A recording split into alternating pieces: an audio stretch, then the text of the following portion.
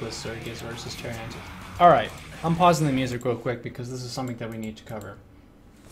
If you are a player on the ladder and you are not a professional gamer, the balance at the highest level of play is not the best way of evaluating how you can deal with situations in the game.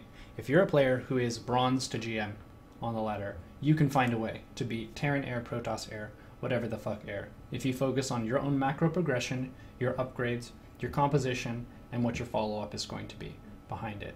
For us plebs who are not Soul Key and who are not Gumiho and who are not GSL Codes and all that bullshit, we can find a way to do the best we can with the tools we have available. We're not here to like circle jerk about how the game is imbalanced. We're here to figure out what we can do to improve ourselves and improve our understanding of the game. So Terran goes Air. What are the exploitable things of Terran Air? Zerg can produce units, air units, faster than Terran. Corruptors are good versus Terran air units. So what do? You go 2 Spires, and you spend almost all your money into Mass Corruptor with like +2 Carapace, +1 attack. I'm going to show you right here. This is the wrong stream to circle jerk about imbalance. If you want to go there, almost every other stream, you could do that. Not here. Okay, this is how to beat it. A quick guide for anyone who's not GSL Codes. If you're GSL Codes and you would like to coach me, please email me at neurozerg.com and I will pay you for coaching. For the rest of us, let's scout it 4 minutes and we see Starport Tech Lab research. Great. So we know to build some spores and shit. So we build spores. It's Banshee. We're macroing up. We're droning really hard. We take an economy advantage. Okay, that's great. The opponent's going for a 3rd CC. And what's the follow-up? It's triple Starport stuff.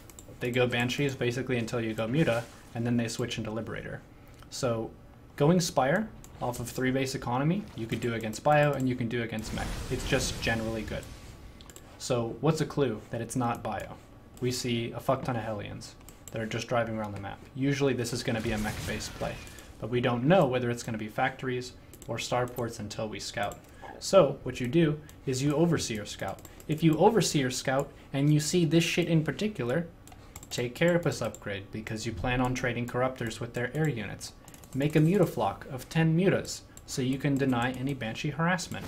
And then once the Banshees see your Mutas, they'll switch to Liberators. Look, we see the opponent making 3 Liberators. Not a big surprise. With fucking Banshee speed. Great. The Roaches and Queens are defending the Hellions.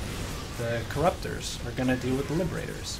And I'm adding a 2nd Spire as this upgrade is going. So we can go double upgrades and then fight the Liberators directly. The Mutas have a very small timing window where they can harass, but then once the Liberators come out, they move away. They should be keybound separately from Corruptors. Against Mass Air, you think of your Corruptor cycle as basically your main army, your direct engaging force. And the Mutas are like the finesse force. The Roaches, I mean, whatever. They can just defend against Hellions, I guess. They have almost no ground with this style. So, while Mass Starport might be crazy, or seem really, really powerful, if you don't deviate from your standard plan, if you understand the counter style to this style, it's incredibly easy to beat. So you just mass Corruptors. You mass 1 unit, and you can beat them. Like, think from the Terran's perspective, what is the stuff that Terran players will complain about? They'll complain about that Zerg can make 1 unit and win. This is a case where we can make 1 unit and win. So we can kind of embrace that and enjoy situations where we can make just mass Corruptor. So what's the timing? You could max out. That would be a good time to attack. These 2 upgrades finishing at the same time. That would be a good time to attack. Carapace and attack. They have weapons level 2, but they don't have any armor. Great. So we have an upgrade advantage. We're going to have a supply lead. We have an economy lead. I didn't actually scout this hidden base. It's kind of cheeky. Ultimately, it won't matter because Zerg is very strong, and we understand how to play the counter style. Okay.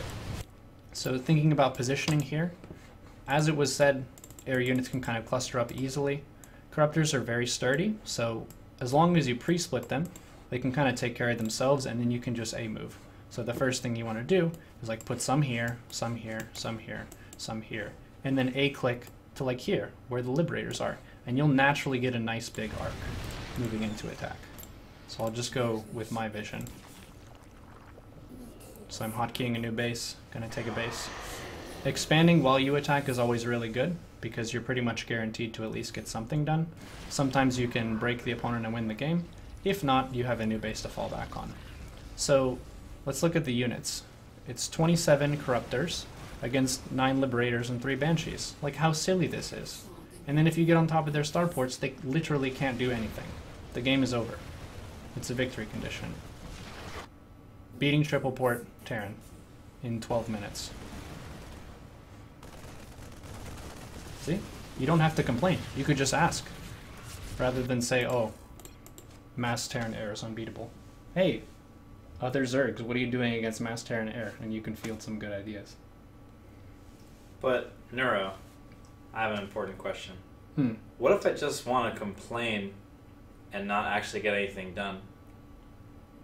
Well, I said earlier on there are plenty of streams. You could even say most streams will help you with that. Wow. Just join the chat, kind of say fucking whatever race that's not your race. You can't complain about your own race. Okay. But if it's a Terran stream, you complain about how Zerg and Protoss are easy to play. If it's a Protoss stream, you complain about how Zerg and Terran are easy to play. And if it's this stream, you take some goddamn responsibility for your own macro slip-ups and improve. Okay? Thank you. That was impressive. GG. Drop the mic.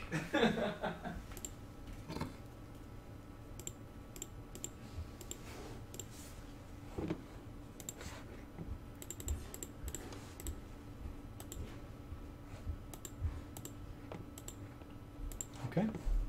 Thanks. Thanks, everyone. I appreciate your patience. I know. StarCraft is a complex game.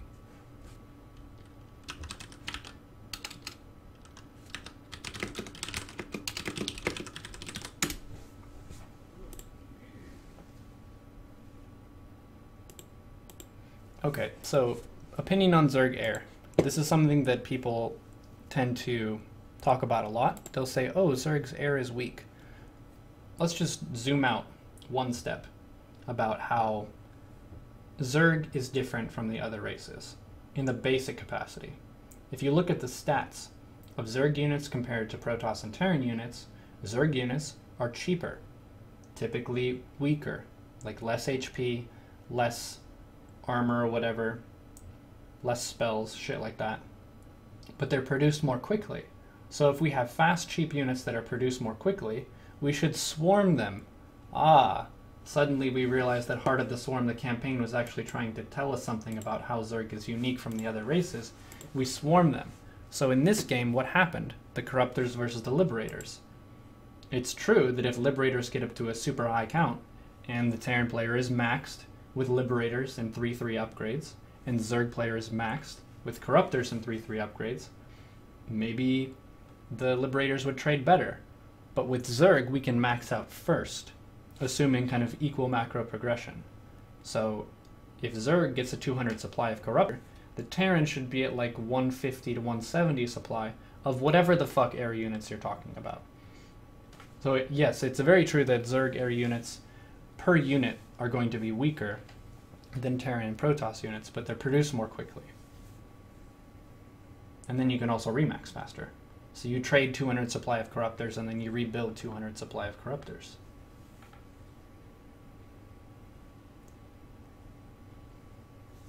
Yeah, if they went Mass Hellbat, you should have gone Roach. You notice that game I also had 1-1 Roaches. 1-1 Roaches are really, really strong against Hellbats. You would just have like one group of maybe 10 to 15 Roaches and you shut that down entirely. Very, very straightforward. Players will out-macro you. That's going to happen on the ladder too. Like, they'll go for some style, and you won't be able to beat them. It doesn't mean that the style is OP. Sometimes it means that they just outplayed you. Most of the time, that's what it means.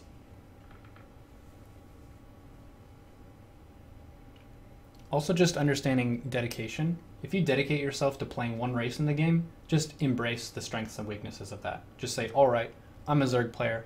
I play Zerg. I'm not on the balanced fucking design team, so I'm going to try and use the tools that are put into the game to the best of my ability, and then increase upon that use over time, like get better at it. Rather than, like constantly talk about how the shit is not perfectly fair. Life as a game is not perfectly fair, and is never going to be perfectly fair. So just embracing the non-fairness of reality is a huge step in being a person.